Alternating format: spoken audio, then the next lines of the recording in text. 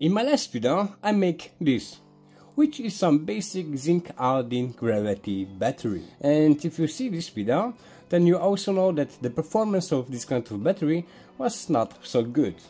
But in this video I want to make some improved version of this zinc iodine gravity battery.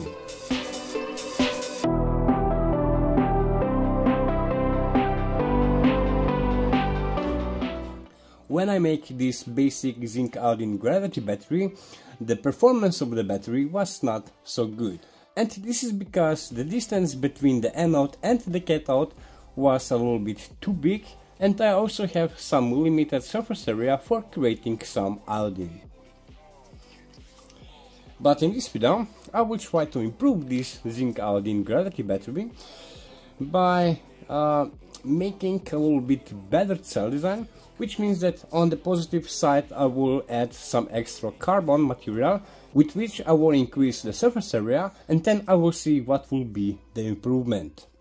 So over here again I have this acrylic pipe which will serve me like housing, and here I have my positive current collector, which this time I only glue some graphite on this acrylic tube. So right now in this case I don't use the electrode like I use over here, which is some conductive HDP welded directly on the surface of this graphite. So here I only use graphite.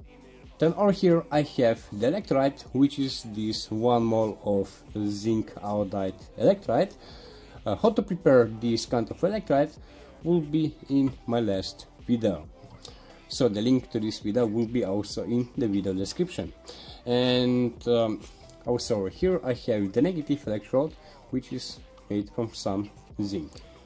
Now this area I need to fill with some carbon material.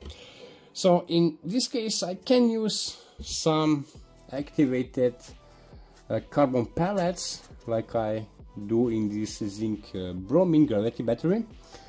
But this time, instead of using these pellets, I will use some activated carbon felt.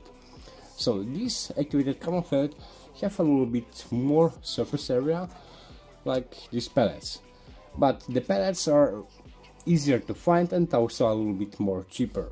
And now I will put together this cell. So first of all I will put this activated carbon felt into the tube.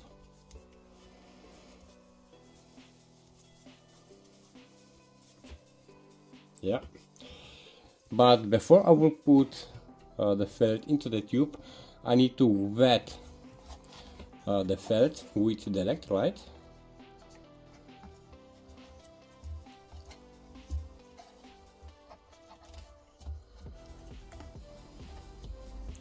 It's a little bit better if you pre-wet the felt.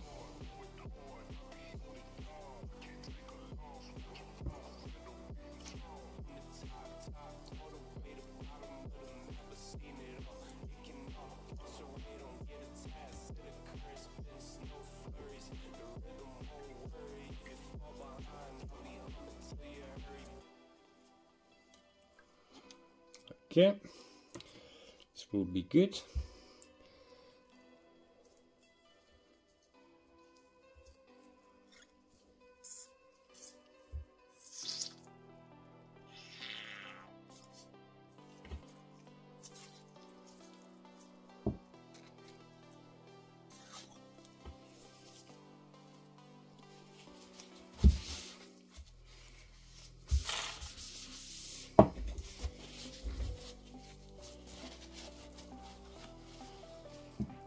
And now I also need something that will push this activated carbon felt to this graphite current collector. And for this reason I have this one.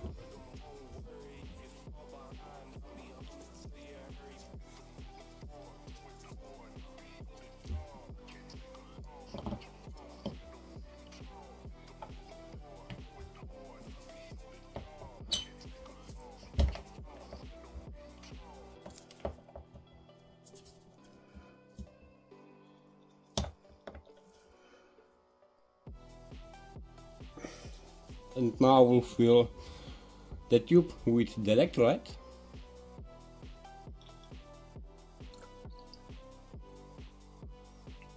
Like so. And now for the finish, I will put the zinc electrode into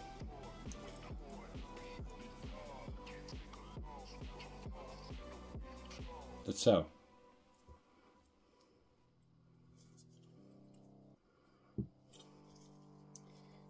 And our upgraded version of Zinc Iodine Gravity battery is ready. So now I will charge the cell, and then I will see if I get a little bit better power output out from this version. Okay, right now the cell is charging with 1.75 volts and 145 milliamps.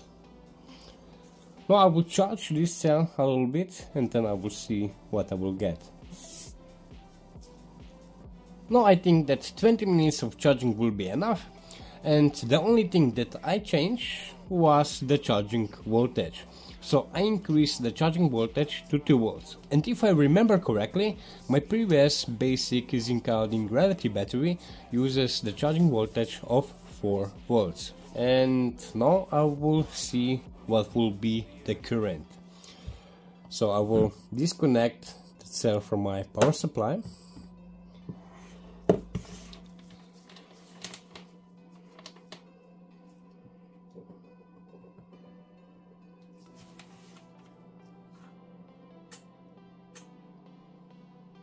Oh, really nice. So by this upgraded version I get 350 milliamps.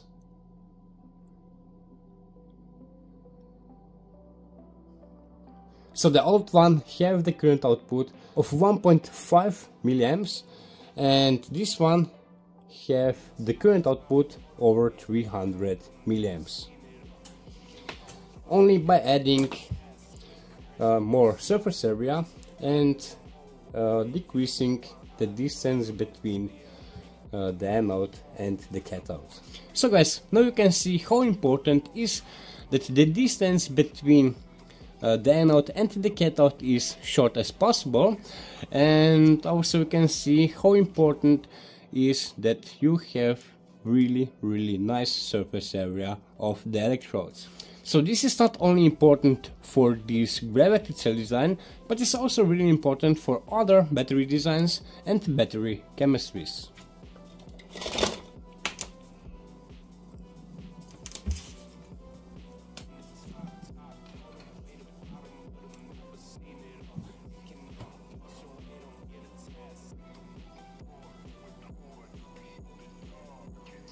Really nice.